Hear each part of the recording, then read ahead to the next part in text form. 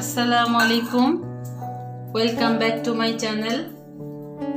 Sumi's home blog থেকে আবার একটি ভিডিও নিয়ে চলে আসলাম। আজকে আমি যে রেসিপিটি নিয়ে আপনাদের সামনে এসেছি সেটি হচ্ছে ডালগোনা কফি। তো ডালগোনা কফি কিভাবে বানাতে হয়, এটা খুব ইন্টারেস্টিং একটা নাম, ডালগোনা কফি, যেহেতু এখন খুব ভাইরাল এই কফিটা। তো হোম কোয়ারেন্টাইনে থেকে সবাই চাচ্ছি যে একটু টাইম পাস করতে। তো আমার এত ধৈর্য নাই, যদিও কোয়ারেন্টাইনে আসছি আমরা। তো আপনারা এটা বাসায় এভাবে এরকম একটা হুইস্কার নিয়ে আপনারা এইভাবে করে এখানে সম পরিমাণ দিতে হবে। যদি আপনি 1 চামচ কফি দেন, 1 চামচ সুগার দিবেন, 1 চামচ ওয়াটার দিবেন, ওয়াটার দিবেন। কুসুম কুসুম গরম যে পানিটা, সেই পানিটা আপনি এখানে ইউজ করবেন। যদি পরিমাণে বেশি বাড়াতে চান তাহলে বেশি করে আপনারা করবেন, সব ডাবল হয়ে যাবে, ইনগ্রেডিয়েন্টসগুলো সব ডাবল হয়ে যাবে। তো এটা দিয়ে যদি করি তাহলে অনেক অনেক অনেক সময়ের ব্যাপার। আমার হাতে এত সময় ঠিকই আছে, কিন্তু আমার এত ধৈর্য নাই। তো আমি এরকম একটা হ্যান্ড বিটার মেশিন নিয়েছি। তো আমি এরকম একটা হ্যান্ড বিটার মেশিন দিয়ে আমি এটাকে করে নিব। কিভাবে করে নিব, খুব জলদি হয়ে যাবে এটা।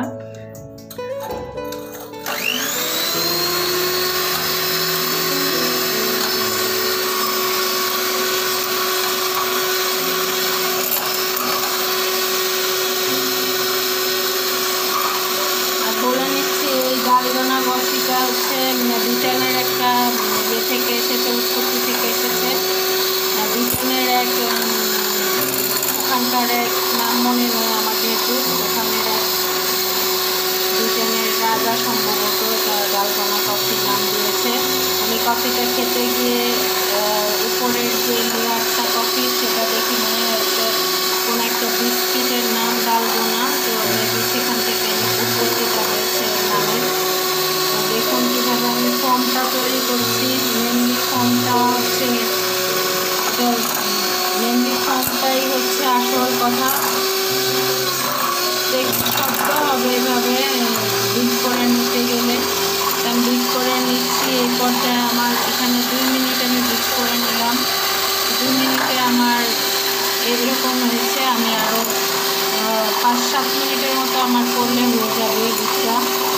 তো আমরা স্টার্ট করছি ডালগোনা কফিটা কিভাবে আমরা করব। ফার্স্টে একটুখানি আমি দিয়ে নিচ্ছি, এটা না দিলেও হয়, জাস্ট কালারটা ভালো আসার জন্য দিয়ে নিচ্ছি। আর আমার কফির ফোমটা কীরকম হয়েছে আমি দেখাচ্ছি, যে এরকম হয়েছে। এটা এভাবে করলেও পড়বে না, হ্যাঁ, এরকমভাবে ফোমটা তৈরি হয়ে গিয়েছে। তো এখানে আরেকটা কথা বলে নিই, আমরা যেমন কফিচিনো বা ক্যাফেচিনো বা কফির মধ্যে আমরা গরম দুধ দিই, কিন্তু আমরা এখানে ঠান্ডা মিল্কটা এখানে দিব। ঠান্ডা মিল্কটা এখানে আমরা দিয়ে দিব। ঠান্ডা মিল্কটা দিয়ে দিচ্ছি। এখন আমি এখানে বাকি যে ফর্মটা, এই ফর্মটা আমরা এভাবে দিয়ে দিব।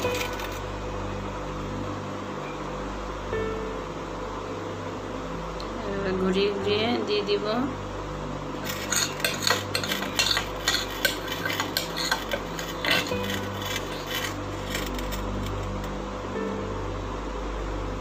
দেখতে অনেকটা লোভনীয় মনে হচ্ছে, এটা খেতে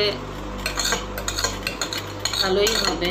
আমি কখন ট্রাই করিনি, আজকে ফার্স্ট ট্রাই করব।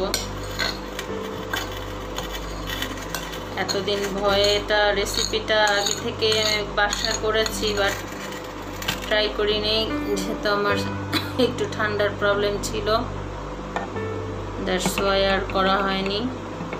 তো এইভাবে আপনারা যখন এটাকে ড্রিঙ্ক করবেন তখন হচ্ছে আপনারা এভাবে একটু গুলিয়ে নেবেন।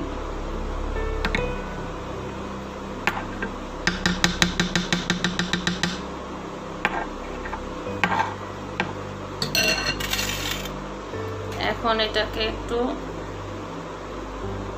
গার্নিশ করার জন্য আমি একটু সাজিয়ে নিচ্ছি।